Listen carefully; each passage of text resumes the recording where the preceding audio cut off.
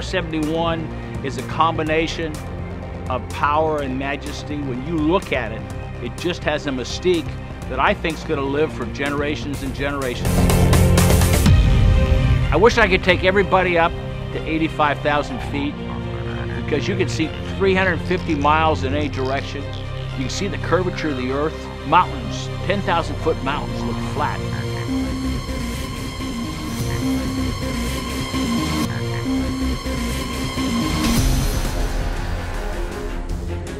Six presidents used the SR-71 extensively because they had a great sense of confidence that it could in fact go out, collect the information required, and bring it back.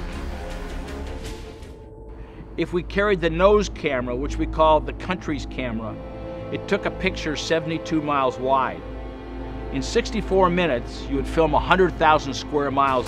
The airplane loved to fly straight and climb and accelerate. Most of the time at altitude, 80 to 85,000 feet, it was kind of like a nice Beamer or a Cadillac. The genius of this airplane was that the faster we went, it's the only airplane in the world, we burned less fuel.